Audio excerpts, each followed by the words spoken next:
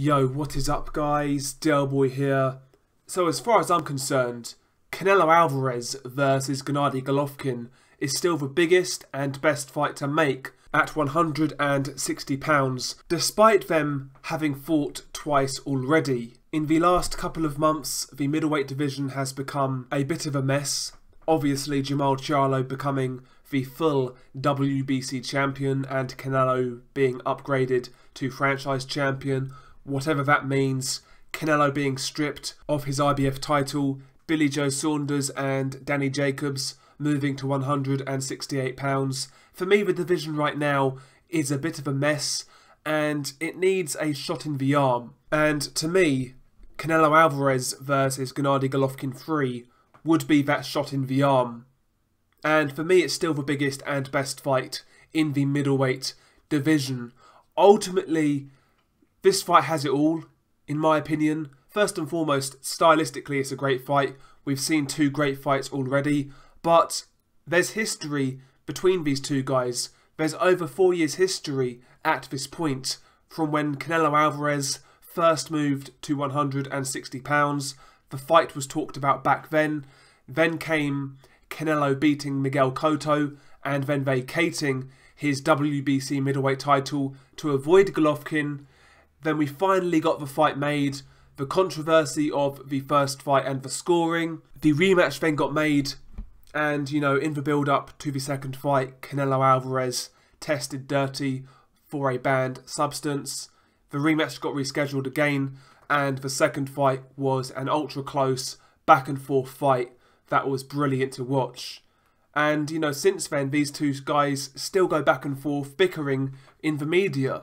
The rivalry is there, the history is there, the track record is there. We've seen two great fights already, and I'm sure they will deliver a third great fight.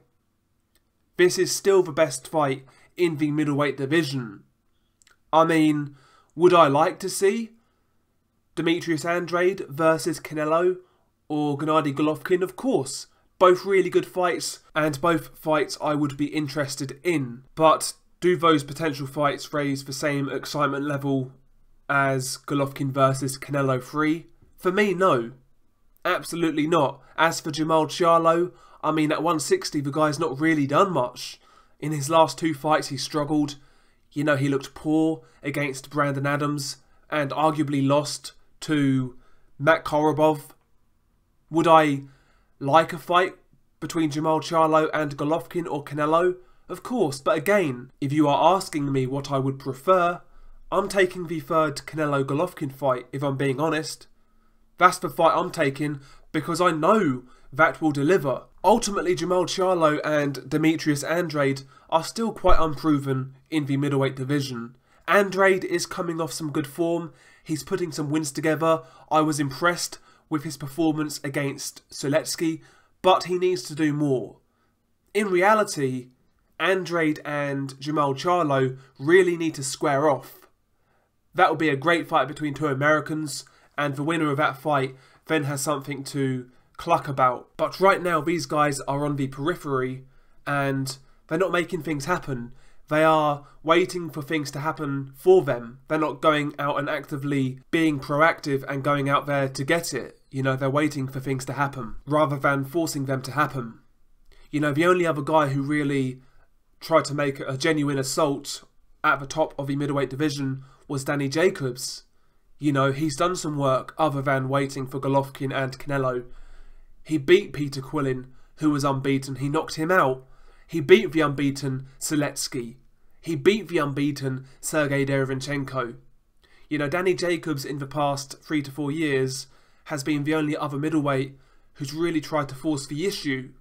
All of his other guys have messed around and they haven't done enough. I believe Andrade is trying, but right now, you know, he needs to do more as far as I'm concerned.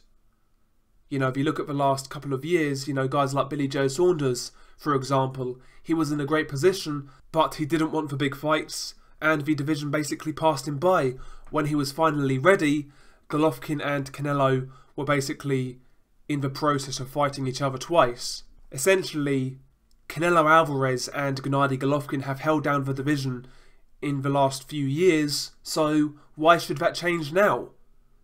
They're the guys who are at the top of the tree.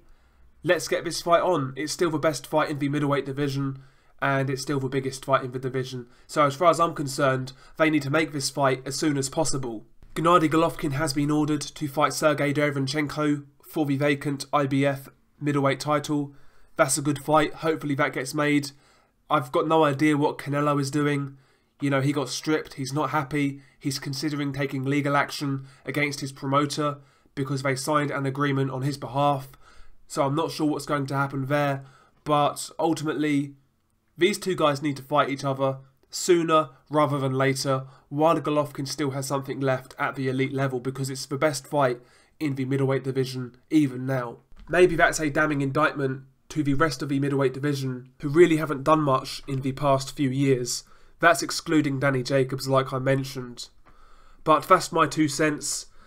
I would like to see Canelo Alvarez face Gennady Golovkin for a third time, and I would rather see it sooner rather than later. Again, there's some other good fights to be made, you know, like I said, but Golovkin versus Canelo 3 is the best fight. Share your thoughts below. Peace.